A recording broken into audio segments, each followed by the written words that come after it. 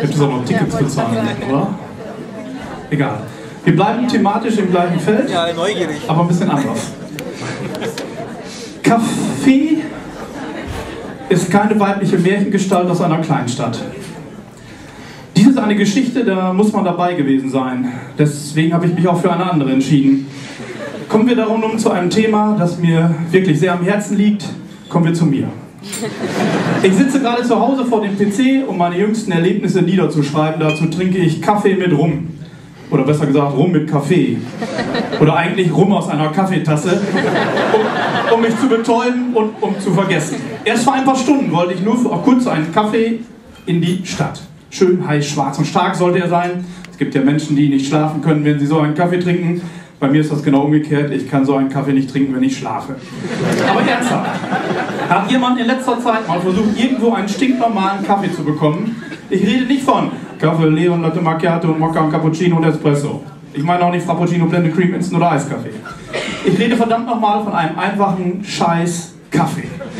Wenn du sowas heute laut bestellst, glotzt dich die Servicemarkt im Eckcafé oder der Starbucks-Knecht mit großen Manga-Comic-Augen an, als würdest du ihnen gerade glatzkörbig in Springerstiefeln und Bomberjacke aus dem Koran vorlesen.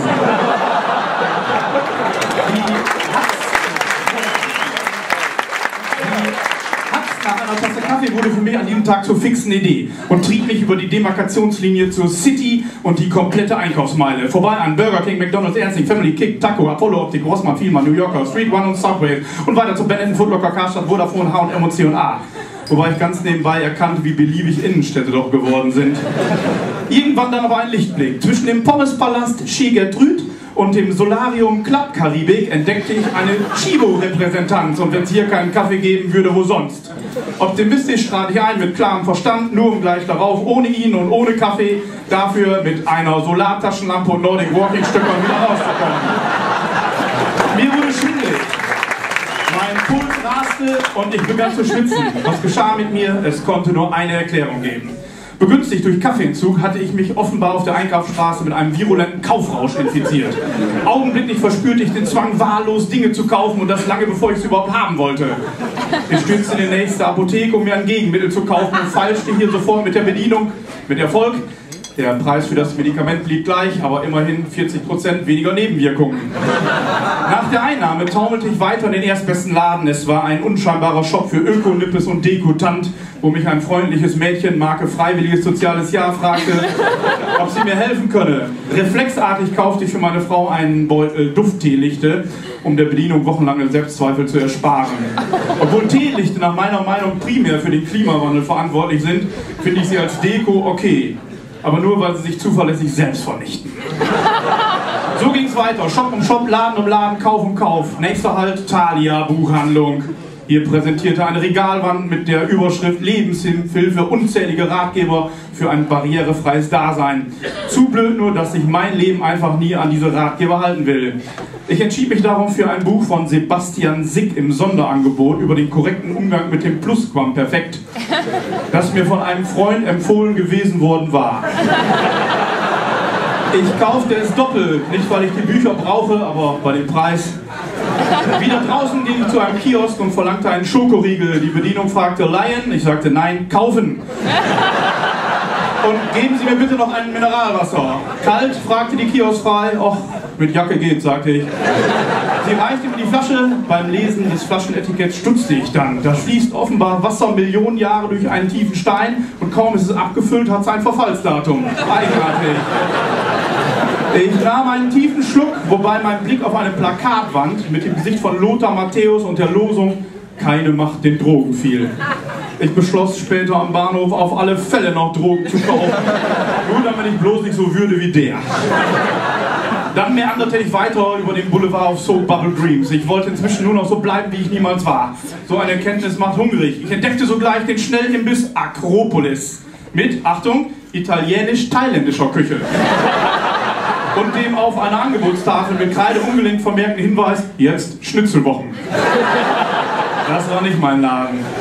Durch Hunger und Koffeinmangel, mittlerweile antriebs- und willenlos geworden, spülte mich der Menschenstrom leicht in die CD-Abteilung des Mediamarktes. Eine CD aus der Schweiz mit aktuellen Daten von Steuersündern war leider nicht im Angebot. Also kaufte ich nur die neue Kuschelrock Volume 2347. Nicht wegen der Musik, aber als Untersetzer für Teelichter sind sie gut. In der obligatorischen Schlange vor der Kasse quengelte dann noch so ein Stresskind seiner überforderten Mutter die Ohren voll, ihm irgendeinen Impulsartikel zu kaufen oder ein Eis oder sonst was. Das Bald ließ nicht locker und zeterte und krakeelte weiter, bis eine entgenervte ältere Frau hinter mir sich an die Mutter mit den Worten wandte: Jetzt hauen Sie schon tot, es quält sich doch nur noch! K wie Kaffee und wie Klamotten, die fehlten noch. Darum nichts wie rein in die nächste Markenbutterboutique, wo mich auch direkt ein junger Mann empfing, der laut Namensschild, kein Scherz, sinnigerweise M. Ode hieß. Er fragte mich direkt Bausepulver frisch, ob ich etwas anprobieren wollte. Ich starrte auf die raffiniert eingearbeiteten Essensreste auf seinem G-Star-Shirt, schüttelte den Kopf und sagte: Wer anprobiert, ist feige. Aussuchen, zahlen, einpacken, fertig. Das ist ein Kerl. Er sah mich noch an wie einen marodierenden Outlet-Junkie auf Speed, als ihm eine seiner Kolleginnen quer durch den Laden zurief: Herr Ode, Telefon für Ihnen! Für Sie, verbesserte er gereizt. Nee, nicht für mich, für Ihnen! Angesprochen ist stoisch. Aus Mitleid kaufte ich rasch irgendwas Scheußliches mit einem gernstibilen Totenkopfmotiv von Stan Laurel oder Eddie Hardy und ging.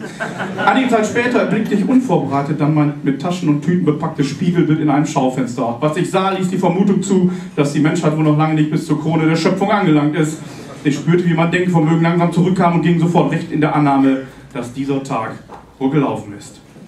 Ich wollte nur nach Hause, so schleppte ich mich zum nächsten Pizzabringdienst, bestellte eine kleine Margarita zu 3 Euro für nach Hause und fuhr direkt gleich mit.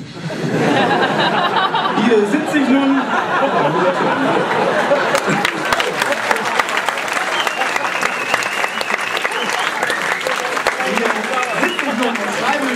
Diese verdammte, vermaledeite Kaffeefahrt alles wieder. Jetzt kommt meine Frau ins Zimmer und sagt: Los, lass uns shoppen gehen! Ich sag: Vergiss es. Sie sagt: Komm schon, wir hatten das doch ausgemacht. Und ich sag: Ein anderes Mal vielleicht, ich will das erst verschreiben. Und sie: Aber du hattest es versprochen und wenn du jetzt nicht sofort mitkommst, ziehe ich dir den Stecker vom PC. Ich sag: Jetzt verdammt, jetzt lass den Quatsch. Sie sagt: Hey, das ist meine letzte Warnung. Und ich sag: Jetzt hab dich nicht wohl, ich werde doch diesen Text noch zu Ende schreiben. Dankeschön.